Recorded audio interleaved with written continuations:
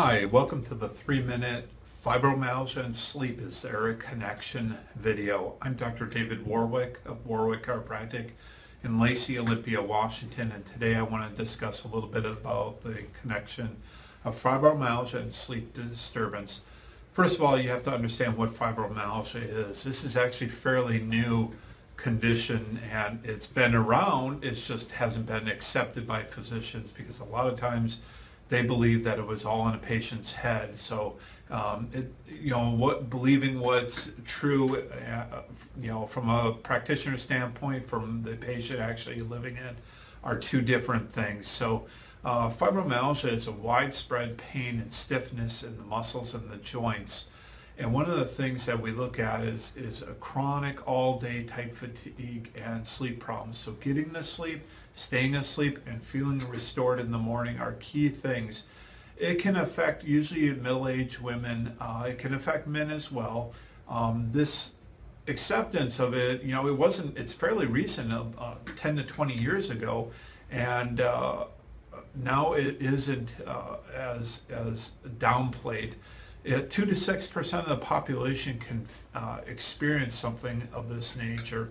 And a lot of times what we do is that there is no known cause for it, but it's triggered by conditions such as repetitive stress injuries, or this is what is believed car crash injuries or other forms of trauma.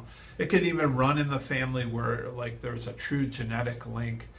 Even though it's not a true form of arthritis, people have found, or it has been found that people with arthritis are more likely to experience fibromyalgia. So sufferers of this kind of condition also feel other types of conditions such as irritable bowel syndrome, chronic fatigue, migraines, headaches, arthritis, systemic lupus erythematosus or lupus, major depressive disorders, and and there's an association. People that have fibromyalgia, about 20% experience depression or anxiety, and there's a link between the chronic pain as well as the role it plays in their lives. So there's also studies being done to see if there's a connection between sleep apnea and things that can help with fibromyalgia, to see if there is a loss of oxygen during that period of time. So anyways, it's important to keep a diary, even right next to your bed, to rule in your sleep and sleepless nights so you understand a little bit more going on. If you want to know more information, just visit my website at drdavidwarwick.com. These are tips for helping improve the quality of your sleep, improving the quality of your life, and very helpful in managing the fibromyalgia.